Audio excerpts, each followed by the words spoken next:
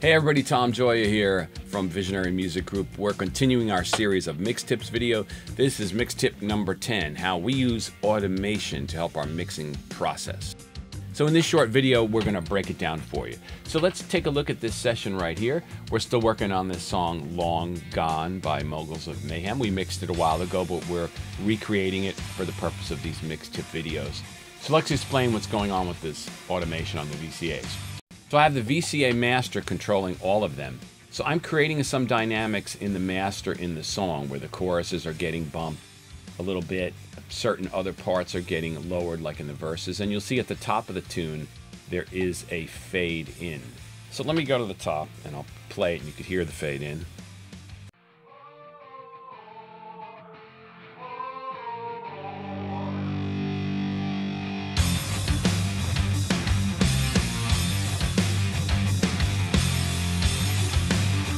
So then we've bumped up different sections of the songs to create dynamics.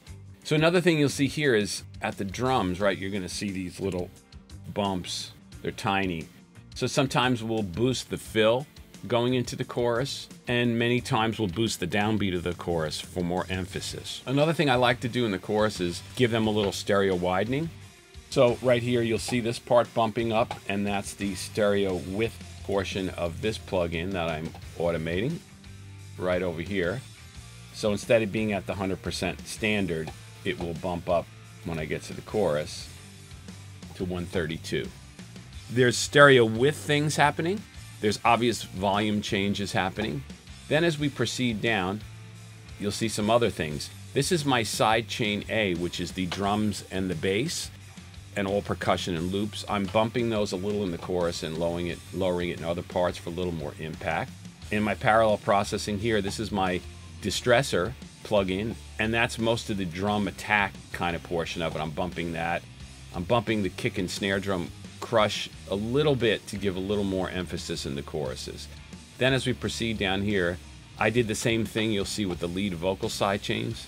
They're getting a little boost in the choruses, so it has a little more attack. Then we'll check the drums out. You'll see these blue lines underneath are showing us that they belong to the VCA group, and they're moving with that. And the kick, usually the kick has to be bumped up a hair in the choruses to make up for everything going on with the guitars. Now down here in the basses, I have a low, like a sub bass track here that's multed on this aux submaster.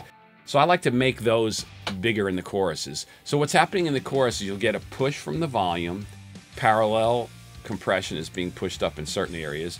The widener is being spread out even more in the chorus, and then we're trying to expand the high and low frequencies by giving us some more subs. So the whole chorus seems to be bigger and pay off. So here's some lead vocal things. This is a mute. We'll watch this turn on and off right here. Just to go along, get along, in a high. So there are sends going to two different delays that are popping in and out to accentuate words at the end of lines. Check that out again. Just to go along, get along.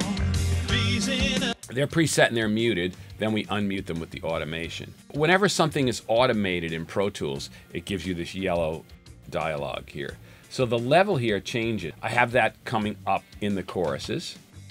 So you can see the automation is happening on these effects in the choruses. So this particular thing is a filter that I use for telephone echo. So let's find where that comes in and explain that. So right here, this pops in. So we'll watch this, it's bypassed, then it's gonna turn on, and then you hear the telephone echo applied to the background vocal bus.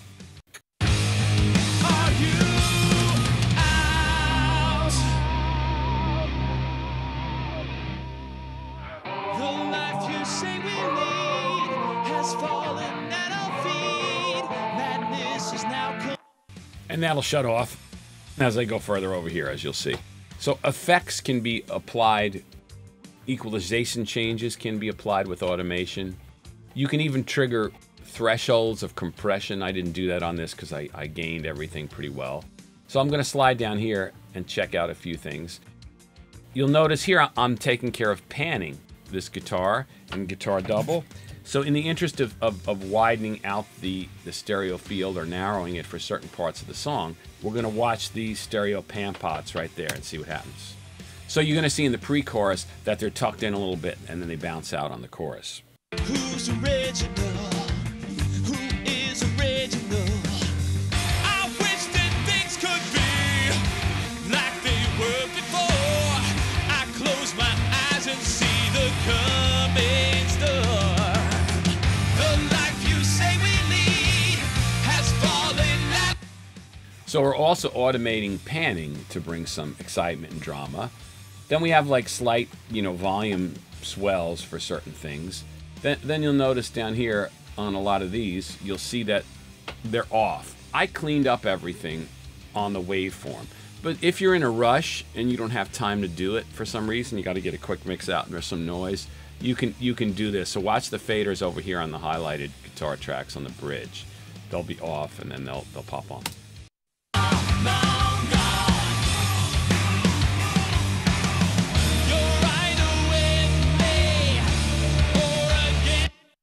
So that's strictly for cleanup purposes for you guys to see. Normally I just clean up the audio. So this is the lead vocal and the verses. There's a couple little spots I wanted to accentuate things. I like to catch the breaths at the end to get the emotion of the performance. So we're going to watch this fader bounce around a little bit. If for today we sway, just to go along and get along, assimilate, not to my taste. Who's original? Who is original? I wish that things could be like they were before. I close my eyes and see the come. So there you see a bunch more of it. So to recap, we have used our automation, obvious things, control levels, bring out emotion in vocal performances, do rides up and down for drama.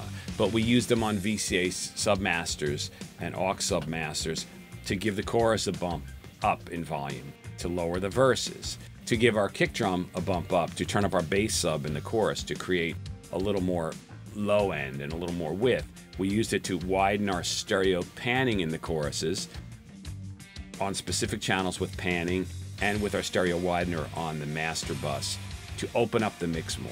So we're trying to make the mix louder in certain spots and quieter, wider or narrower, and we're trying to give it more impact in and out by moving our parallel compression in and out. And then we use it to send to effects or to change EQ on the fly like we did with telephone echoes and telephone EQs in different parts of the song.